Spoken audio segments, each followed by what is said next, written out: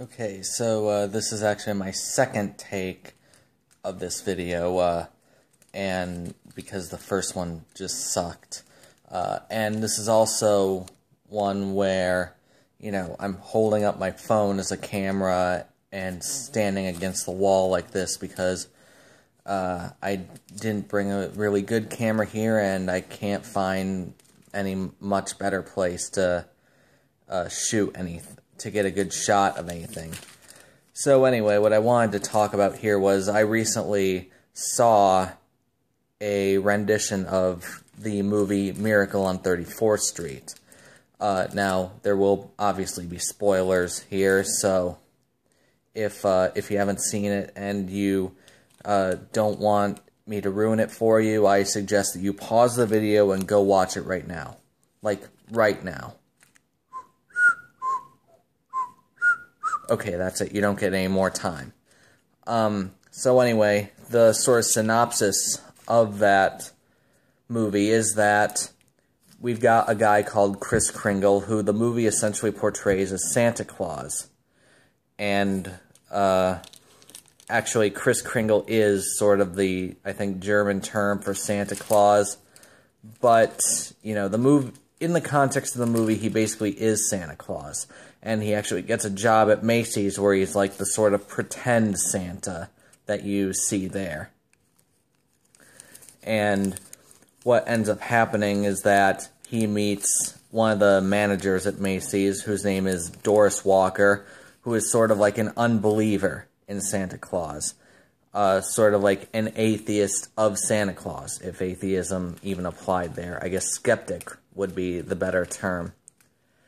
Doris Walker is a skeptic of Santa Claus, and you probably see where this is going. She eventually, and her daughter too, but we'll get to that, have an epiphany where they eventually come to believe that Kris is in fact Santa Claus.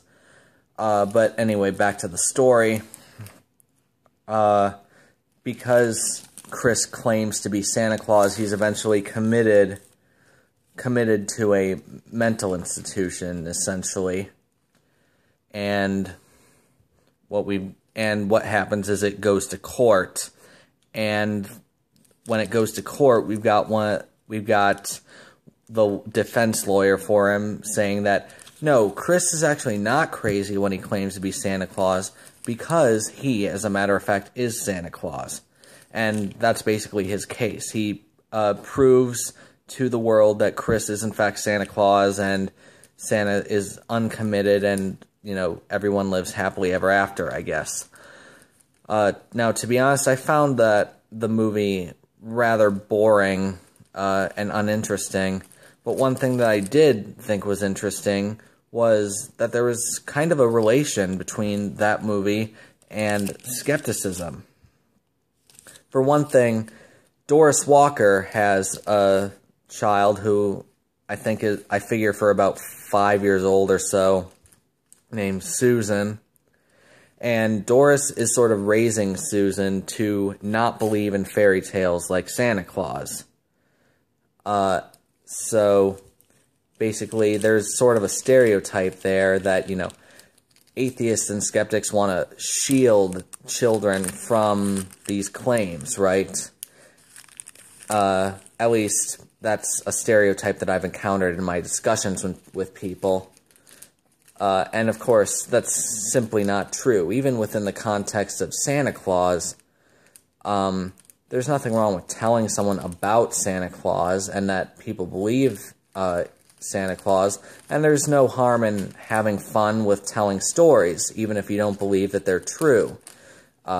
Which Doris is not only is Doris like not telling Susan that Santa Claus is real, which I think is a good thing, but she's also trying to shield Susan from, these stories, almost. And that's something that I don't think any skeptic advocates, and it's not something that I think very many, if any, atheists advocate with regard to religions either, which is one of the parallels I'm drawing between this Santa Claus thing and religion.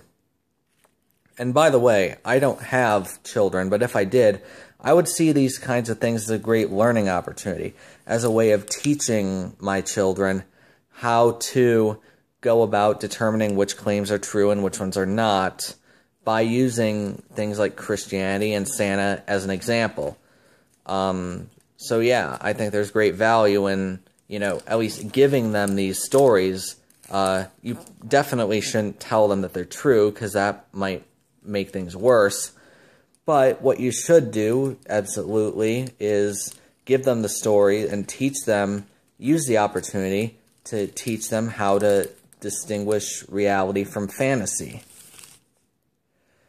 How do we know that Santa Claus and Jesus do not have the superpowers that they do?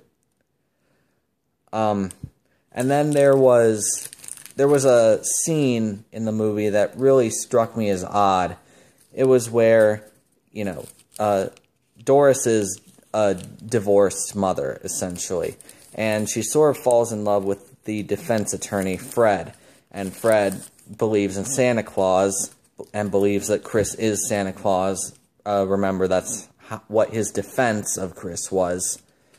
And what Fred says is essentially, faith is believing what common sense tells you not to believe. And, you have to have, joy and happiness in your life. So there's two claims in there. First of all, faith is believing what common sense tells you not to believe. I would say common sense and reason, especially. Reason and evidence tell you not to believe. Which, is something that I would agree with. And then there's not really any reason to take anything on faith. That's by definition. There's not any reason to do something which is unreasonable.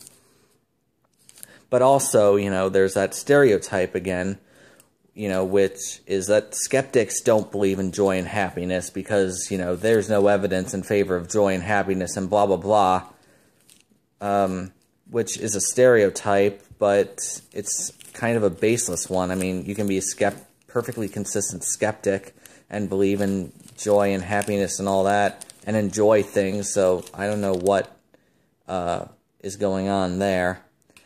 And then in the trial, Fred, one of the arguments that Fred makes is that, you can't prove that there is no Santa, because at that point they're trying to establish whether Santa exists, period. And he says, you can't prove there isn't a Santa. Well, that's a shifting of the burden of proof. Which is weird, because after the prosecutor puts the burden of proof back on Fred where it belongs, Fred immediately goes to provide evidence. So, I don't know what that's... Why would you even try to shift the burden of proof if you have evidence? That just seems to me like a completely, useless tactic. It's a waste of time. Oh, and by the way, the actual evidence that convinces everybody, and this might actually be somewhat convincing, was, Fred said, do you think that the post office is, at least somewhat accurate in delivering mail? And everyone said yes. And he said, well, if you take a look here, every single letter that the post office gets that's mailed to Santa is sent to this guy. And so that convinces everybody. Which, is, I guess, fairly convincing, I suppose.